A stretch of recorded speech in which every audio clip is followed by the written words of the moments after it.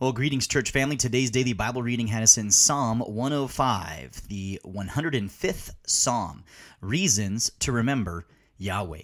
Unknown human psalmist for this psalm. The content of the psalm narrows the possibilities for us somewhat. It must have been written after Israel took possession of Canaan, judging by the words that are in this psalm. So that's either later in Joshua's life or sometime after him. In verses 1 through 6, the psalmist begins with a call to worship. He has a series of imperatives here, a series of commands calling the people of God to worship Yahweh. Kind of like when you think of a call to worship, the beginning of a Sunday morning worship service. So he gives 10 direct commands and 1 indirect command in these first 6 verses. In verse 1, there's 3 of these commands. Give thanks to Yahweh, call upon his name, and make known his mighty works. There's 3 more in verse 2. Sing to Yahweh, sing praises to the Lord, and speak of his wondrous works. And actually in Hebrew, those are 2 separate words used for sing, 2 totally different words. Well, they're related to each other, but they're very different in their spelling. One, the first, is a general singing. The second is specifically a singing that praises the object here, being God. Then, verse 3, there's a direct command and an indirect command. Glory or boast in Yahweh's holy name. That's where he gets all the glory. And let rejoicing reign in the heart. That's the indirect command. And finally, in verse 4, 3 more commands. Seek Yahweh in his strength. Seek his face, or God's good favor, all the time. And remember. Now, once again, we have 2 separate Hebrew words used for seek. The first is an investigative seeking, making an inquiry about something. The second is more of a desiring after that which you are seeking. And the psalmist calls the physical descendants of Abraham through Jacob, as we see in verse 6, to remember 2 major aspects about the Lord. One is his wonders or marvels, what he has done. And 2 is his judgments, what he has said or uttered.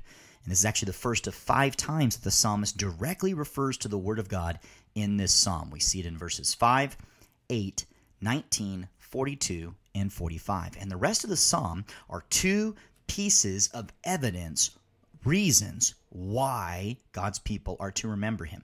So we get God's initial faithfulness in verses 7 through 24 and God's continued faithfulness in verses 25 through 45. They're both related to the giving and partial fulfillment of the Abrahamic covenant. So the psalmist's first evidence given to prove why God's people should remember the Lord is the faithfulness of Yahweh to initially fulfill the Abrahamic covenant in the lives of Abraham, Isaac, and Jacob. And he puts this as God, verse 8, remembering his covenant forever, the word which he commanded. He rightly mentions Abraham, Isaac, and Jacob as those to whom the covenant was given and repeated to. And this initial fulfillment of the Abrahamic covenant is detailed by the psalmist as God giving Abraham many descendants after establishing the man's great-grandson Joseph and his brothers, the sons of Jacob, the sons of Israel, in Egypt, thus partially fulfilling the seed promise of the Abrahamic covenant. And the psalmist is essentially saying to the people of Israel, remember what God did for your ancestors out of his greatness and goodness in bringing them to Egypt and giving them all of these descendants. But then, of course, we know that eventually a Pharaoh rises up in Egypt who did not know Joseph, and he places the people of Israel in bondage. So we see verses 25 through 45, God's continued faithfulness. Psalmist gives second evidence now to prove why God's people should remember the Lord.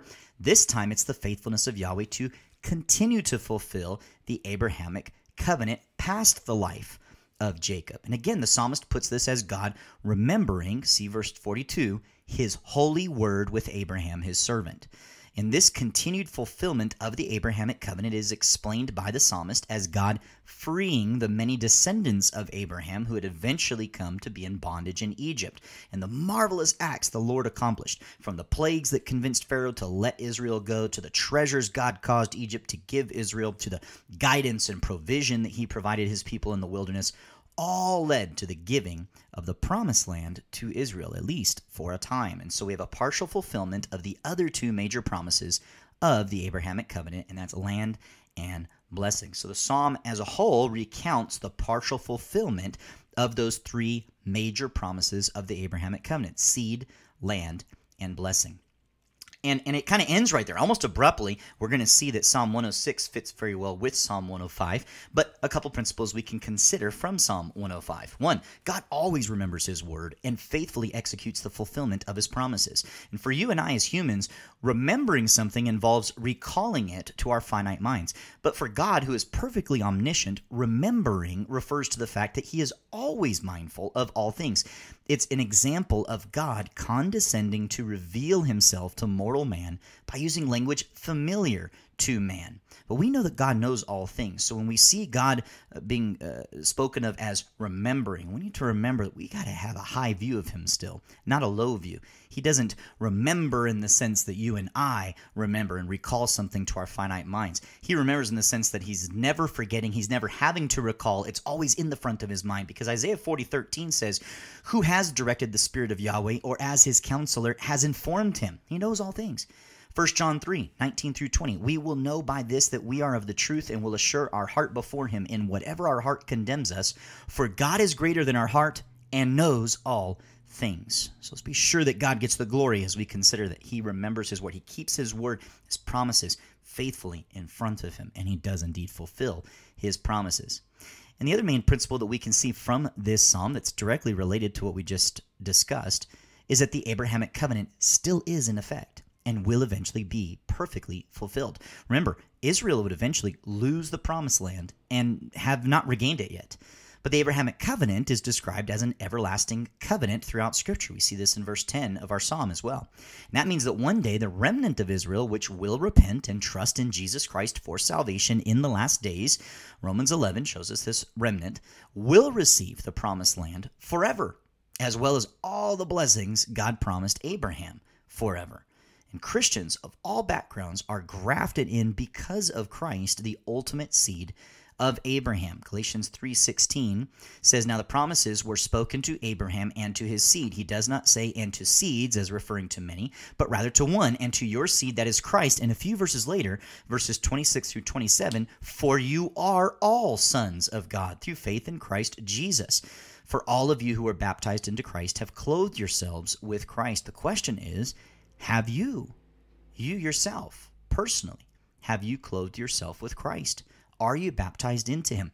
Have you died to your sinful nature and trusted in the righteousness of Jesus and his sacrificial death in your place and in his resurrection from the grave, along with his return to heaven and his eventual return to the earth? And if not, this is the day. Repent and believe in Jesus. And if you do, then may we worship and praise the Lord because of his great character and actions. As verses 1 through 5 say, "Oh, give thanks to Yahweh, call upon his name, make known his deeds among the peoples. Sing to him, sing praises to him, speak of all his wonders. Glory in his holy name. Let the heart of those who seek Yahweh be glad. Seek Yahweh and his strength. Seek his face continually. Remember his wonders which he has done, his marvels, and the judgments uttered by his mouth." And as the psalmist ended with, God's people must remember the Lord so that they might keep his statutes and observe his laws. Praise Yahweh. May this be true of you and I. This has been Psalm 105, and I hope you have a great day.